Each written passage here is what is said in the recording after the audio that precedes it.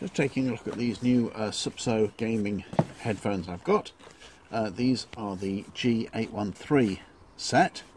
They come in a nice little box, as is often the case with these things. Box. The headphones are wrapped up in bubble wrap to keep them safe in transit. Indeed, everything that comes with them is inside the bubble wrap. So let's open up and have a look and see what we've got. Pack of silica gel, don't eat that. A booklet of instructions, which basically gives you some diagrams to show you how to connect them to various different things. And in here we have the lead, which enables us to connect the headphones to a computer or a phone or tablet or a PlayStation. Most things, in fact, whether it support one or other of these outputs. So this is the adapter lead to enable you to connect to the sound output on a normal computer. This is actually a laptop though, so it's just got the single plug like you'd have in a telephone, like you'd have in a phone. Here's the headset itself. This is the left-hand one with the microphone on a boom. Yes, it just operates in left-handed mode. What controls we've got on there? No controls on the headphones themselves.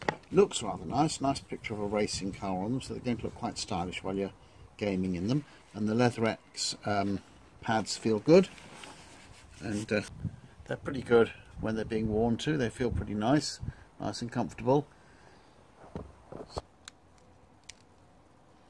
Quite easy to operate the controls. That's the microphone muted and on, and this is the volume up to maximum.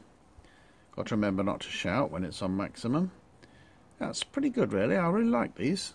So I decided to dub this a little bit over using the headphones themselves. I was actually listening to some music while I made this bit, so what I was saying had big gaps in it and so on. Now that's the controls, nice and easy to use. They come turned down to minimum, you need to turn them up, which is a safety feature. A lot of headphones are supplied like that. The microphone muting switch is easy to use. I like the cable. It's one of these braided ones. Most headphones have these now, and they tend not to tangle too much, and they don't twist too badly either.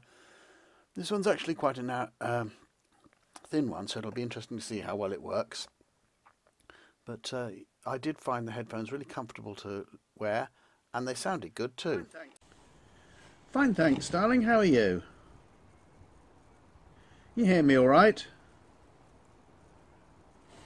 I'm just testing this set of Supsoo G813 gaming headphones on my laptop. Good. Coming through really clear, am I? He says for the video, because the video can't record you. I'll just turn it off now. So here is the adapter to enable you to use it on a normal computer, where you'd need the two plugs. So you just plug your normal phone plug in there, and then this splits it into two. I'll probably have a quick go with it on my computer upstairs, but this is actually going to go to work for use at work, and very useful it's going to be too.